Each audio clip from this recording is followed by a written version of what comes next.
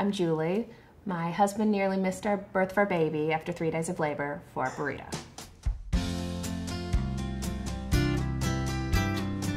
Backwards. Backwards? You're gonna go down backwards? Your mommy get up here with you? I'm Julie Brooks. My husband is Ross Brooks, and we have a 2-year-old Ryder Quinn. We had planned for an all-natural, in the hospital though, an all-natural birth. So we had talked to our OB and she said she would honor whatever choices we wanted. He had different plans, however.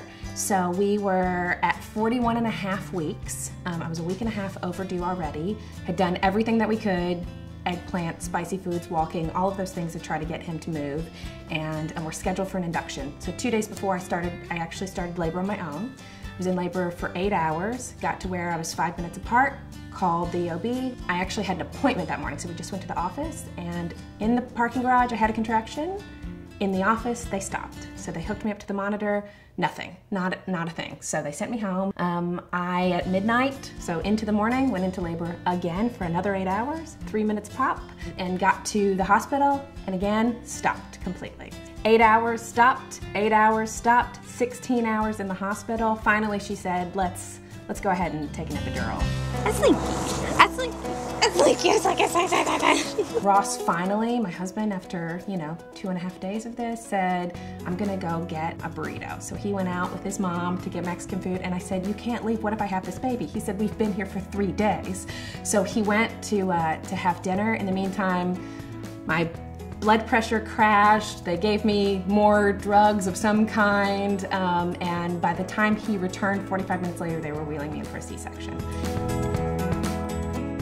I mean, I'm fairly sarcastic, so Ross said I was cracking jokes like a stand-up comedian as they were doing the surgery, so. But I remember that, I remember her taking the baby out, and then immediately giving it to Ross and Ryder. Ryder had incredible focus and locked eyes with him immediately, so. We did not know that it was what the sex of the baby was, so we didn't find out. When she presented the baby and she said it was a boy, both of us were just so relieved that it would be over. We didn't actually care at that point. We were like, okay, great. And we hadn't settled on a boy's name to that point. And then she said, what's his name? And I just threw out in my state, Ryder Quinn. And Ross said at that point, after 3 days of labor, he wasn't arguing. So it was Ryder Quinn.